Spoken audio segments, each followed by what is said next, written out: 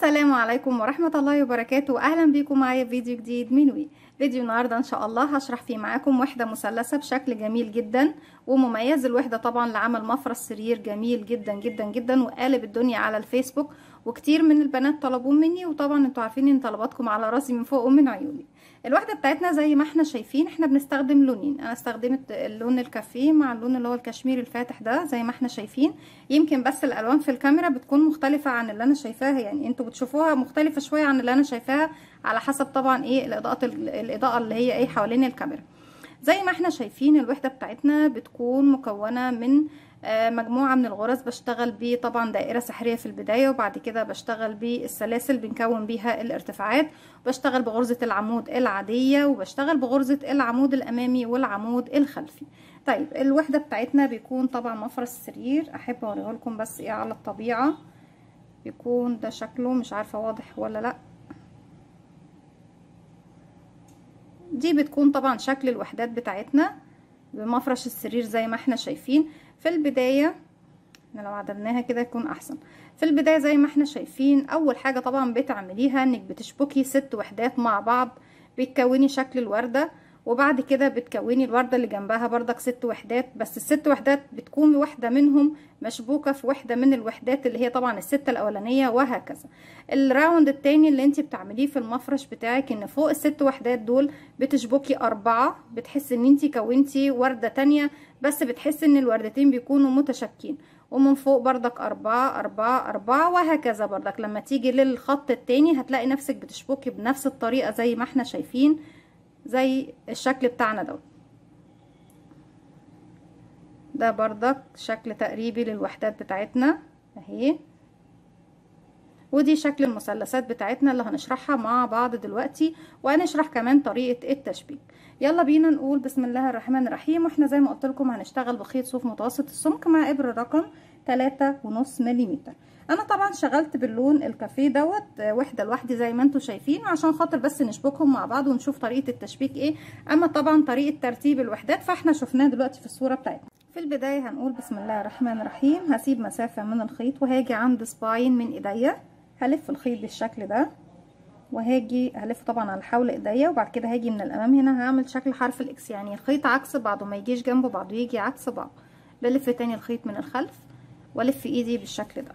عندي هنا اتكونت حلقتين، هدخل بالابره بتاعتي تحت الحلقه الاولى واكون فوق الحلقه التانية، اسحبها تاني من تحت الحلقه الاولى، هلف ايدي، هخرج الخيط من على صباعيني. اتاكد طبعا ان طرفين الخيط داخلين داخل الدائره السحريه بتاعتي زي ما احنا شايفين بالشكل ده. الطرفين اللي هو المتصل بالشله واللي غير متصل بالشله، طرف الخيط الصغير بحافظ عليه لان هو اللي هيقفل لي الدائره السحريه في النهايه. اما طرف الخيط المتصل بالبكره برفعه على ايدي وببتدي اشتغل زي ما احنا شايفين. عندي كده على الابره حلقه، بلف الخيط وبخرج منها بالشكل دوت. قفلت ايه بالسلسله دي، قفلت الدائره السحريه بتاعتي، وهعتبرها كمان من الارتفاع اللي احنا هنرتفعه. طيب احنا اتفقنا مع بعض لما هنشتغل بغرزه العمود العادي وغرزه العمود الامامي والخلفي. كل واحده فيهم او كل غرزه منهم طبعا ليها مكان مخصص ليها. باترون عندنا اهو حتى كمان بتاع الوحده زي ما احنا شايفين. في البدايه خالص طبعا عندنا الدائرة السحرية، وبعد كده بنرتفع 3 سلاسل اللي هي الشكل البيضاوي اللي هي مفرغ ده. بعد كده بشغل 3 عمود بلفة، وبرجع باخد 3 سلاسل، وبشغل 5 عمود بلفة 3 سلاسل 5 عمود بلفة 3 سلاسل، ارجع تاني اشتغل عمود بلفة واقفل بمنزلقة في 3 سلسلة ارتفاع. اما برتفع للراوند اللي بعده وكل السطور اللي جاية هتكون بنفس التشكيل بتاع السطر اللي جاي. انك بترتفع سلسلتين. ليه ارتفعتي سلسلتين يا رندا؟ لان انا اول حاجه هشتغلها هتكون عمود امامي، وارتفاعنا لغرزه البريد الامامي او البريد الخلفي بيكون سلسلتين بس. برتفع سلسلتين بشتغل عمود بريد امامي، وطبعا انا يمكن عشان انا بس من تحت هنا فهتحسوها ايه جايه شكل الغرزه لفوق، بس البريد الامامي دي بتكون علامتها اهو شكل عمود، يعني شكل شرطة ونازل منها حرف، يعني حرف التي بالانجليزي كالمعتاد، شرطة ونازل منها واحد عليها لفة مايلة، وعندنا نص دايرة جاية مفتوحة لجهة اليسار. طيب البريد الخلفي بيكون عكس الشكل، يعني عندي هنا بردك شرطة نازل منها واحد عليها لفة مايلة، لكن الدائرة بتاعتي جاي فتحتها لجهة اليمين. يبقى عندنا الفتحة لجهة اليسار دي بتكون بريد امامي، الفتحة جهة اليمين بتكون بريد خلفي. انا بحاول طبعا اوضح بطريقه سهله جدا وبسيطه بحيث ان الكل يكون فاهم انا اقصد ايه. طيب احنا بنرتفع سلسلتين، بشتغل غرزه بريد امامي وبعد كده بريد خلفي بريد امامي، هلاقي نفسي وصلت للثلاث سلاسل. بشتغل داخل الثلاث سلاسل دول بشتغل 2 عمود بلفه، 3 سلاسل 2 عمود بلفه في نفس الفراغ، يعني بكون زاويه جديده هي فوق كل زاويه بشتغل زاويه تانية. الزاويه بتكون مكونه من ايه يا بنات؟ بتكون مكونه من عمودين، 3 سلاسل عمودين، ده فوق الثلاث سلاسل.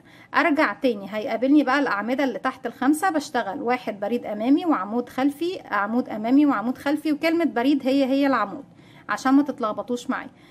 تاني برجع في النهايه خالص اخر عمود عندي بيكون امامي. بعد كده بشتغل فوق الزاويه زاويه مكونه من عمودين، 3 سلاسل عمودين، وبكرر بقى دوت بريد امامي بريد خلفي بريد امامي بريد خلفي بريد امامي، عمودين، 3 سلاسل عمودين. في النهايه خالص هلاقي ان انا وصلت لنهايه الزاويه اللي هي طبعا بيكون بقيه العمودين. في النهايه خالص بشتغل فوق العمود اللي طبعا كان متبقي لي من تحت عمود امامي. ولما برتفع للراوند بقفل بمنزلقه طبعا في تاني سلسله ارتفاع. بعد كده برتفع سلسلتين تاني لان انا شغلي كله في المكان دوت بيكون بريد امامي وبريد خلفي، فارتفاعنا باللي هو طبعا غرزه البليسيه بيكون ارتفاع سلسلتين بس. برتفع سلسلتين وبشتغل كالمعتاد بريد امامي وبريد خلفي بريد امامي بريد خلفي، يعني كل غرزه بشتغل اختها بالظبط فوقيها، يعني لو بريد امامي هشتغل فوقيها بريد امامي، ولو خلفي هشتغل فوقيها بخلفي لغايه ما بوصل للزاويه. بكرر بقى نفس النظام ارتفاعي للسطور كلها، يعني انا بشتغل السطر الاول بشكل عادي العمود العادي، والسطور الاربعه اللي بعده بيكون بالبريد الامامي والبريد الخلفي، ما عدا طبعا مكان الزوايا الثلاثه بشتغل داخل الزوايا بغرزه العمود العادي. وهنشوف دلوقتي ايه بشكل عملي واوضح طبعا ايه عن الصوره. بس طبعا اللي عايز ياخد الباترون يا بنات ممكن تصوروه تعملوه سكرين شوت يسهل عليكم برضو. كده نرجع تاني للشغل بتاعنا. احنا كنا ارتفعنا سلسله قفلنا بيها الدائره السحريه، هنكمل كمان سلسلتين، يبقى ارتفاع العمود بلفه اللي هو 3 سلاسل، وبعتبرهم اول عمود بلفه موجود معايا من ال5 اعمده كده. 1 2 يبقى عندي 1 2 3 وهعتبرهم عمود. بعد ال3 سلاسل بشتغل داخل الدائره السحريه 3 عمود بلفه. بشتغل غرزه العمود بلفه ازاي؟ بيكون عندي على الابره حلقه، بلف الخيط لفه واحده لانه عمود بلفه واحده، بيبقى معايا حلقتين بدخل من تحت الدائره السحريه بتاعتي، الف الخيط واسحبه واخرج معايا كده 3 حلقات. هلف الخيط وبخرج من حلقتين، يتبقوا حلقتين، بلف الخيط وبخرج من حلقتين. هرجع تاني عمود كمان كده رقم 2 رقم 3 كده. انا اشتغلت 3 ومعايا 3 سلاسل يبقوا 4 عمود بلفه. طيب المجموعه دي كملت؟ لا، المجموعه دي هتكمل في نهايه الراوند بعمود خامس، لان كل مجموعه عندي بتكون مكونه من 5 عمود بلفه.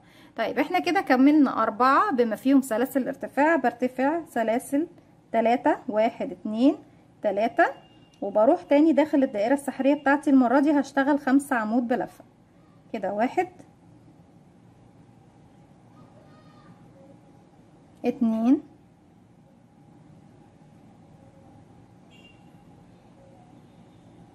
3 4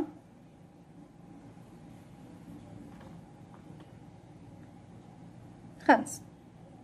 بعد ال5 برتفع 3 سلسلة 1 2 3 وهرجع تاني 5 عمود بلفة كده. بسم الله كده. 1 2 3 4 5. بعديهم 3 سلسلة 1 2 3. طيب انا بصوا الفتحه بتاعت طبعا سنتر الدائره او مركز الدائره واسع جدا، عايزه ان انا اضيقها شويه. بمسك طرف الخيط الصغير دوت بشده كده بالشكل ده، هيقفل معايا المكان دوت زي ما احنا شايفين. طيب احنا كده خلصنا المجموعه دي والمجموعه دي. المجموعه دي فيها 4 بس عمود بلف، يبقى احنا لسه محتاجين بعد ال3 سلاسل دول كمان عمود بلف، عمود واحد بس بالشكل ده اهو. كده احنا كملنا ال5 دول. طيب عشان نقفل بقى المثلث بتاعنا باجي 1 2 تالت سلسلة ارتفاع بدخل فيها بالشكل ده وبقفل بغرزة منزلقة زي ما احنا شايفين بالشكل ده. بيكون طبعا خلص عندي راوند. بس ايه قبل ما اقفل خالص بشد بقى الخيط اللي هو في السنتر الدائرة ده، بقفله بالشكل ده خالص بقفل مركز الدايرة بالخيط الصغير اللي كان عندنا. طيب السطر اللي جاي قلنا ان احنا هنشتغل بغرزة بريد امامي وبريد خلفي، يعني كأني بشتغل غرزة بليسيه. طيب ارتفاعنا للبريد الامامي والخلفي كام؟ وكلمة بريد يعني هي كلمة عمود. برتفع 1 2 وبعتبر نفسي طبعا فوق الثلاث سلاسل اللي تحت اشتغلت ايه غرزة بريد، لكن ايه المفروض ان مكان غرزة البريد دي هتكون خلفية. طيب اللي جاية بقى الغرزة اللي جاية العمود اللي جاي دوت، يعني احنا 3 سلاسل مش هشتغل فوقيه تاني. العمود اللي جاي اللي هو اول واحد من الثلاثة دول بشتغله بريد امامي. طيب يا رندا بنشتغل البريد الامامي ازاي؟ بيكون عندي على الابرة حلقة، بلف الخيط بيبقوا حلقتين. انا طبعا كنت بشتغل العمود العادي تحت حرف الفي زي ما احنا شايفين في الفراغات اللي فوق كل عمود. اما لما باجي اشتغل عمود امامي او خلفي باجي بشوف انا دلوقتي هشتغله امامي، اعوذ بالله من كلمه انا، فانا عندي العمود اللي هشتغل عليه اهو قبله فراغ وبعده فراغ. لما بنقول عمود امامي او بريد امامي يعني بشتغل من وش الشغل، اما الخلفي بشتغل من خلف الشغل. طيب احنا دلوقتي عايزين بريد امامي، باجي هنا من وش الشغل زي ما احنا شايفين بعد ما لفيت اللفه بتاعتي بدخل في الفراغ اللي قبل العمود برفعه على الابره وبخرج من الفراغ اللي بعده. الف الخيط على الابره وبخرج تاني من تحت كده. بيكون معايا 3 حلقات زي اي عمود بلف عادي، بلف الخيط وبخرج من حلقتين، اتبقالك 2 بلف الخيط وبخرج منهم. طيب الغرزه التانية اللي هي اللي جايه دي احنا المفروض نشتغل عليها بريد خلفي. طيب يا رندا البريد الخلفي ازاي؟ بيكون معايا على الابره حلقه، بلف الخيط بيكونوا حلقتين، باجي بقى المره دي من الخلف. قلنا الامامي من الامام والخلفي من الخلف. عندي الغرزه بتاعتي اهي قبلها فراغ وبعدها فراغ، باجي بقى من الخلف بدخل في الفراغ اللي قبل الغرزة، والمرة دي مش برفع الغرزة على الإبرة، لا أنا بدفعها تحت الإبرة وبخرج من الفراغ اللي بعدها. هلاقي نفسي كده أنا جهة الخلف بلف الخيط وبخرج تاني، معايا 3 حلقات، بلف الخيط وبخرج من حلقتين، اتبقوا حلقتين هلف الخيط وأخرج منهم. الغرزة اللي جاية الأخيرة طبعا المفروض نشتغلها، احنا بنشتغل بالترتيب أمامي خلفي أمامي خلفي وهكذا. هروح أشتغل بغرزة بريد أمامي من الامام، باجي الفراغ اللي قبل الغرزه وبرفعها على الابره وبخرج من الفراغ اللي بعدها، الف الخيط واخرج، معايا 3 حلقات، هلف الخيط واخرج من حلقتين، الف الخيط واخرج من حلقتين. طيب يا رندا وصلنا للمكان اللي فيه ال3 سلاسل، اتفقنا فوق كل 3 سلاسل بنعمل زاويه جديده. معنى كده ان بشتغل فوق ال3 سلاسل دول 2 عمود بلفه، بس المره دي عادي ولا امامي ولا خلفي، يعني عمود بلفه عادي، 2 عمود بلفه، 3 سلاسل 2 عمود بلفه داخل نفس الفراغ. الف الخيط على الابره وبدخل من تحت ال3 سلاسل، اسحب الخيط واخرج، الف الخيط واخرج من حلقتين، الف الخيط واخرج من حلقتين، كده عمود 2 3 سلاسل 1 2 3 وهرجع تاني في نفس الفراغ كمان 2 عمود بلف، كده 1 تاني في نفس الفراغ 2. طيب يا رندا اتبقالك بقى هنا احنا وصلنا للمكان اللي فيه 5 عمود بلف، هنبتدي بقى نكرر نفس العملية اللي هنا، بريد امامي بريد خلفي بريد امامي بريد خلفي بريد امامي اللي هيكون اخر عمود عندي. الف الخيط وادخل من الامام، هرفع اول عمود كده على الابره واخرج من الفراغ اللي بعده، هلف الخيط واخرج، الف الخيط واخرج من حلقتين، الف الخيط واخرج من حلقتين. اللي بعده بريد خلفي، ما ننساش نلف الخيط على الابره، باجي من الخلف ادخل قبل العمود في الفراغ اللي قبله، ادفع العمود للخلف كده تحت الابره، اخرج من الفراغ اللي بعده، هلف الخيط واخرج، الف الخيط واخرج من حلقتين، ارجع الف الخيط واخرج من حلقتين، وهكذا امامي بريد امامي فوق العمود الثالث، بريد خلفي، اخر عمود عندي رقم 5 بشتغل عليه بريد امامي. طيب يا رندا احنا كده وصلنا لغايه فين؟ وصلنا لمكان الزاويه، بشتغل فوق الزاويه ايه يا بنات؟ 2 عمود عادي، 1 2 3 سلاسل، 1 2 3 تاني في نفس الفراغ 2 عمود عادي، 1 2. برجع تاني بكرر بريد امامي بريد خلفي بريد امامي بريد خلفي بريد امامي فوق الزاويه، بشتغل عمودين 3 سلاسل عمودين. هكمل بقى الجزئيه دي وهرجع له. رجعت لكم تاني وخلصت ال5 عمود بريد امامي بريد خلفي وهكذا لغايه ما وصلت لل3 سلاسل، بشتغل فوقيها 2 عمود عادي، 1 2 3 سلاسل، 1 2 3 وارجع تاني في نفس الفراغ 1 2. كده نكون وصلنا طبعا لبداية عندي هنا ال5 أعمدة اللي تحت، كنا اشتغلنا منهم 4 بما فيهم سلسلتين الارتفاع، يبقى هنا كان فاضل لي واحد ما اشتغلتش لسه عليه، هشتغل عليه بريد امامي. كده بكون خلصت الراوند بتاعي. طيب بنقفل فين يا رندا؟ في تاني سلسلة ارتفاع كده، 1 2، بدخل وبقفل بغرزة منزلقة بالشكل ده. طيب كده ابتدى الشكل عندي يتكون. وعايزه اقول لكم على حاجه، الشكل بيكون جاي بشكل 3D، هو بيكون مقوس زي ما احنا شايفينه، اما ان هو يكون مقوس للجهه دي او للجهه دي، المهم ان هو بيكون ايه ليه الشكل دوت زي ما انت شايفه بالطريقه دي. ايا كان بقى انت هتعمليه كده تعمليه كده، لكن هو طبعا وش الشغل عندي هو ده بيقوس بالشكل ده طبعا مع ارتفاع للسطور. احنا طبعا قلنا ان ارتفاع المثلث كله بتاعنا بيكون 5 سطور، كده اشتغلنا 2 بقينا 3. تاني بكرر برتفع ارتفاعاتي بقى في السطور اللي جايه كلها كام سلسله؟ سلسلتين، لان دايما في المكان ده ببتدي اشتغل بريد امامي وبريد خلفي. يبقى 1 2 سلسله، وهعتبرهم اول بريد خلفي عندي، لان اللي جاي بشتغل فوقيه بريد امامي. بصوا انا كده كده ريدي المكان بتاع الموقع بتاعي، هلاقي نفسي انا بعد ما خلصت السلسلتين هلاقي نفسي اول عمود هشتغله بريد امامي. وبعرف ده من ايه؟ انه بيكون بارز عندي للامام بالشكل ده، الخلفي بيكون بارز للخلف زي ما احنا شايفين. هلف خيطه من الامام كده على طول. انا دلوقتي خلاص مش هحدد لنفسي، انا كده كده الشكل متحدد قدامي. هدخل من الامام قبل العمود وارفعه فوق الابره واخرج من بعده، الف الخيط واخرج، الف الخيط واخرج من حلقتين، الف الخيط واخرج من حلقتين. اللي جاي خلفي لانه طبعا راجع لاتجاه الخلف، باجي كده بعد شغلي باجي بلف الخيط على الابره وباجي من قبل العمود يعني بنزله بقى تحت الابره واخرج من الفراغ اللي بعده، الف الخيط واخرج. معايا 3 حلقات، هلف الخيط واخرج من حلقتين، الف الخيط واخرج من حلقتين، ارجع اللي جاي امامي. بشتغل طبعا من الامام. بعد ما خلصت طبعا بريد امامي بريد خلفي بريد امامي بريد خلفي بريد امامي، اتبقى لي دلوقتي ايه؟ فاكرين العمودين اللي كنا بنشغلهم في الزاويه تحت؟ هشتغل عليهم بقى دلوقتي نفس التكرار. امامي احنا طبعا اخر واحد هنا امامي، يبقى اللي جاي ده خلفي، يعني بكمل بقى تكراري. يعني انا ابتديت، بصوا يا بنات، ابتديت سلسلتين اللي هم يعتبروا بريد خلفي، رجعت بريد امامي واللي بعده خلفي اللي بعده امامي، قابلت الاثنين عمود اللي هم اللي كانوا تحت بشكل عادي، هشتغل فوق بقى زيهم بقيه التكرار بتاعي. انا هنا اخر حاجه عملتها كانت امامي، يبقى اللي جاي هيكون بريد خلفي. اول واحد من اللي تحت دول هيكون بريد خلفي، واللي بعده هيكون بريد امامي. يبقى مشيوا معايا في نفس التكرار بتاعي زي ما احنا شايفين بالشكل ده. ارجع تاني هيقابلني بقى ال3 سلاسل، برجع تاني واكرر واعمل فوقيهم زاويه عاديه، 2 بالعمود بلفه عادي كده، 1 2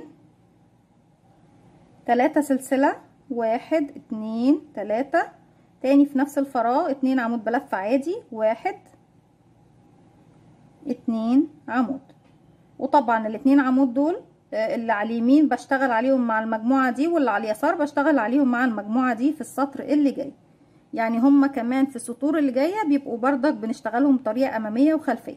هنا ابتديت لقيت بقى المجموعة اللي عندي دي، وهتلاقوها زيادة. طبعا زيادة ليه؟ لان انا عندي تحت الزاوية دي كان فيها 2 عمود بلفة عادي من هنا و2 عمود بلفة عادي من هنا بالاضافة لل5. اذا بقى معانا كام؟ بقى معانا 1 2 3 4 5 6 7 8 9 عمود بلفة. وده ليه يا رندا؟ لان ال5 الاساسيين هم نفس عددهم، وزاد عليهم 4 اعمدة، 2 على اليمين و2 على اليسار طبعا من الزاوية اللي كانت تحت. نبتدي بقى نكرر، وهي طبعا انت بتبتدي دايما ببريد امامي. يبقى الف الخيط وهشتغل اول عمود عندي من تحت عادي بشتغله بريد امامي،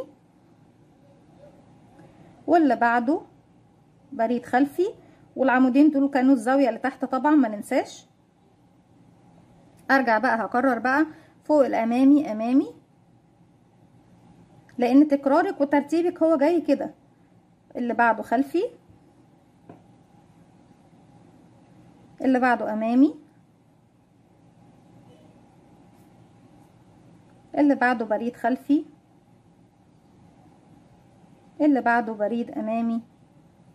هيقابلني العمودين اللي كانوا في الزاوية تحت. طبعا اول واحد فيهم بيكون خلفي لانه جاي ترتيبه كده. انا طبعا اخر واحد اشتغلته هنا في المجموعة دي كان امامي، يبقى اللي بعده خلفي، واللي بعده بريد امامي، وهو اخر عمود عندنا في الاتجاه ده او في المجموعة دي اللي على اليمين دي. طيب بعد كده يا رندا قابلتني 3 سلاسل فوق. كل 3 سلاسل في المعتاد بشتغل 2 عمود بلفة عادي كده، 1 تاني في نفس الفراغ 2 1 2 3 سلسلة، وتاني في نفس الفراغ 1 2 عمود. وطبعا عايزه اوريكم حاجه، انا فاكره ان انا ممكن ما كنتش قلت ايه رمز العمود العادي في الباترون اهو يا بنات، عشان ما يكونش في حاجه ناقصانا. رمز العمود العادي بيكون شكل حرف التي اهو ده، وعليه شرطه مايله. لو ناخد بالنا كمان ان احنا الشغل اللي بنشتغله اهو، احنا في ده الراوند اللي احنا فيه في الزاويه بتاعتي اهي.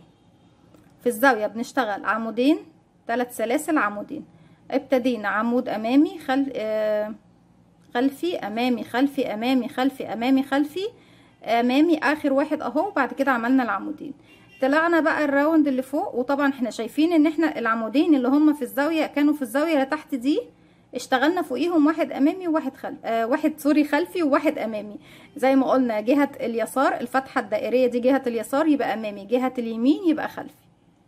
نكمل بنفس الطريقه بتاعتنا بقى. بنمشي دلوقتي المجموعه بتاعتي اهي، قابلوني ال9 اعمده، اول عمودين منهم كانوا عادي من تحت اللي هم في الزاويه، بشتغل واحد منهم امامي، ببتدي امامي، واللي بعده عمود خلفي او بريد خلفي، اللي بعده بريد امامي، هو طبعا كده كده امامي فبشتغل عليه امامي، اللي بعده بريد خلفي، بريد امامي، بريد خلفي، بريد امامي. طبعا اخر واحد معايا من المجموعه اللي هم 5 تحت، اتبقى لي العمودين العاديين اللي كانوا في الزاويه تحت، واحد منهم بيكون خلفي ورقم 2 بيكون بريد امامي. هرجع تاني فوق ال3 سلاسل، بعمل زاويه جديده مكونه من 2 عمود بلفه عادي، 1 2 3 سلسله، 1 2 3، وارجع تاني داخل نفس الفراغ، 1 2. هيقابلني بقى بقيه المجموعه اللي احنا كنا اشتغلنا جزء منها هنا، ببتدي اشتغل عليها عادي. اول عمودين في الزاويه اللي تحت بشتغل عليهم واحد عادي امامي، سوري، اول واحد عادي من تحت بشتغل من فوق فوقيه امامي، واللي بعده خلفي. هرجع الاقي العمود الاخير بالنسبه لي هنا بيكون امامي، بشتغل بريد امامي، وبقفل في تاني سلسله ارتفاع عندي هنا من الارتفاع بتاعي بغرزه منزلقه بالشكل ده زي ما احنا شايفين. هنلاحظ طبعا ان المثلث بتاعنا بدأ ياخد شكل التقويصة، بس لسه طبعا لما يوصل لاخر راوند عندنا بيدينا الشكل طبعا النهائي للمثلث. طيب احنا عشان مطولش عليكم برتفع كمان سلسلتين وبعتبرهم مع بريد خلفي، وبعد كده هيقابلني واحد امامي، وبعد كده خلفي امامي خلفي امامي، وبعد كده الزاويه بشتغل اول واحد فيهم خلفي، وبعد كده اللي بعده امامي. انا ليه بقول ده خلفي وده امامي؟ لان انا ترتيبي كده، انا اخر واحد اشتغلته هنا من المجموعه اللي تحت دي اللي هو كان امامي، يبقى اللي بعده ايه خلفي، واللي بعده امامي. بعد كده هيقابلني ال3 سلاسل بشتغل فيهم عمودين عاديين، 3 سلاسل عمودين، وارجع اكمل على المجموعه دي كلها واحد امامي واحد خلفي امامي خلفي، وهكذا لغايه طبعا ما بوصل الزاويه بكون زاويه وبكمل بنفس الطريقه دي. احنا كده اشتغلنا كام سطر او كام راوند؟ الاول والتاني والتالت. بكرر بقى بنظام التاني والتالت بنفس الطريقه لغايه ما اخلص كمان السطر اللي جاي والسطر اللي بعد. يبقى عندنا 5 سطور، هكمل السطور بتاعتي وارجع لكم نعرف طريقه تشبيك الوحده بتاعتنا مع بعض ازاي. رجعت لكم تاني، وطبعا كده خلصنا الوحده بتاعتنا زي ما احنا شايفين، بيكون ده شكلها، واخدت خلاص الشكل بتاعنا اللي هو المقوس اللي هو شكل 3D جميل جدا. في النهايه طبعا زي ما احنا شايفين في تاني سلسله ارتفاع بدخل وبقفل بغرزه منزلقه بالشكل ده. بتخلصي طبعا وحداتك، انت طبعا مش بتعملي يعني الوحدات كلها مره واحده، انت كل وحده بتخلصيها بتشبكيها في الوحده اللي بعدها. ممكن تخلصي كل وحدات المفرش العدد اللي انت طبعا هتحتاجيه، وفي النهايه بتختاري لون من اللونين وبتبتدي تشبكي بيه. احنا طبعا ايه، انا عشان تعرفوا بس اماكن التشبيك بتاعتنا، احنا كل مجموعه من المجموعات هتبصوا تلاقوها نفس الحجم زي ما انت شايفه، كل الزوايا حجم واحد وشكل واحد. بنيجي لما بنيجي نشبك، انا عندي طبعا وش الشغل هنا ووش الشغل هنا، باجي بمسك الاتنين. في طبعا اكتر من طريقة للتشبيك، لكن ايه احنا طبعا الطريقة الخاصة بمفرشنا النهاردة هي بغرزة الحشو. ممكن تستخدمي غرزة المنزلقة في نفس الطريقة بس بغرزة منزلقة. وفي طرق كتير زي ما قلت لكم لتشبيك المربعات او المثلثات او المفروشات بشكل عام، بس النهارده هنشرح منهم ايه طريقة غرزة الحشو. انا بجيب طبعا الوش بتاعي اهو، الوش بتاعي الناحية التانية وداخل قلبين المفرش لبعض. هجيب لكم بس لون مختلف بحيث ان التشبيك بتاعنا ايه يكون واضح. اي جهة من الجهات هتبتدي بيها ايا كان بقى تحت فوق اي واحدة من الثلاثة هتلاقوها ايه واحد بالشكل ده اهو. ناخد زاويتين مع بعض. هجيب الخيط الجديد بتاعي. طيب احنا دلوقتي عندنا 3 سلاسل، انا واحدة منهم هسيبها مش هشبك فيها وهدخل من ناحية التانية هنا والتانية هنا. الخيط بتاعي بلفه حلقة على الهوا بالشكل ده وبدخل فيها الفها عقدة، بتكون معايا حلقة بسحبها بقى ايه من الشغل كده من السلسلة دي وبرتفع سلسلة زي ما احنا شايفين. عندي هنا ايه طبعا انا باخد طبعا طرف الخيط ده بخفيه معايا، بس ايا كان احنا ممكن ندخله ايه للداخل وبعد كده نبقى ننضفه بعد ما نخلص. عندنا ايه هنا؟ عندي حرف الفي زي ما احنا شايفين، اتمنى بس يكون واضح. حرف الفي للجهة دي وحرف الفي للجهة دي. عدد الغرز هنا مساوي لعدد الغرز هنا. بعمل ايه؟ بدخل تحت حرف الفي اللي هو طبعا اول غرزة هنا، حرف الفي في الفرونت لوب والباك لوب من الناحية دي، وبدخل كمان اول غرزة عندي في الجهة التانية بشوفها فين بالظبط عشان اكون ايه قدامها بالظبط اهي.